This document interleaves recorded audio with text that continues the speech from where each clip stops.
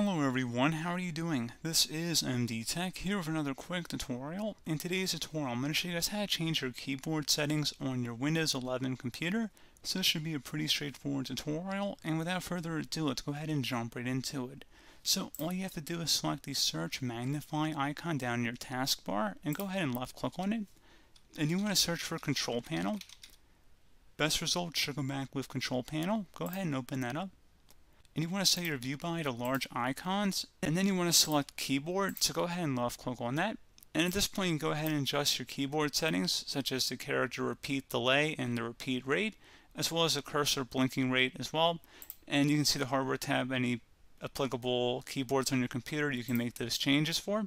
So pretty straightforward process here, guys. Do hope I was able to help you out, and I do look forward to catching you all in the next tutorial. Goodbye.